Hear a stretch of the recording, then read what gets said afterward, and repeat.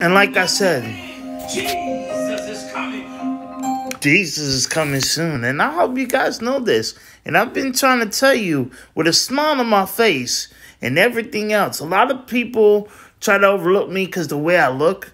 But you could look as you want. That's flesh. You know what I'm saying? And the Spirit, when I say he's coming soon, he's coming soon. And you know what I'm saying? He has put into me to tell you these things so many times, and you have overlooked me. But it's okay. And you know what? I tried to help you guys, and you know what I'm saying?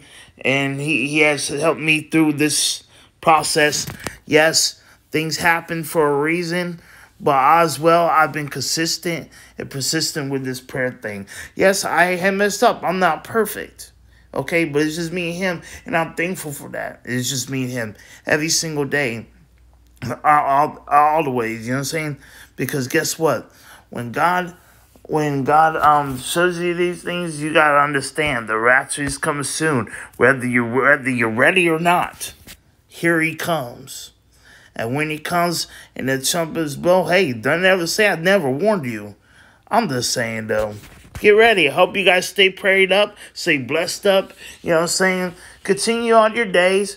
You know what I'm saying? And, you know what I'm saying? You know, if you make a mistake, don't beat yourself up for it.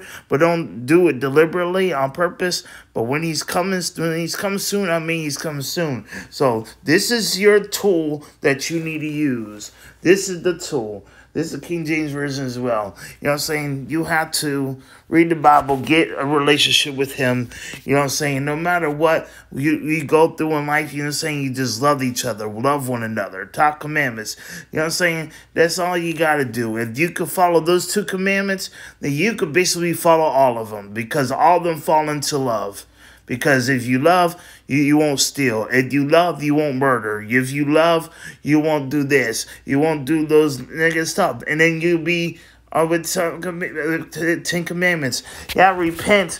But you know what I'm saying? Ask for forgiveness. You know what I'm saying? But you have to believe and know he's God. But you have to understand that, you know what I'm saying, just don't keep saying, oh, I'm sorry, God, and continue to do the same thing over and over. Try your best, you know, to train yourself, but you're not going to be perfect until it's all said and done. But when the time comes, and I want to tell you, when the time has come, you got to be rapture ready.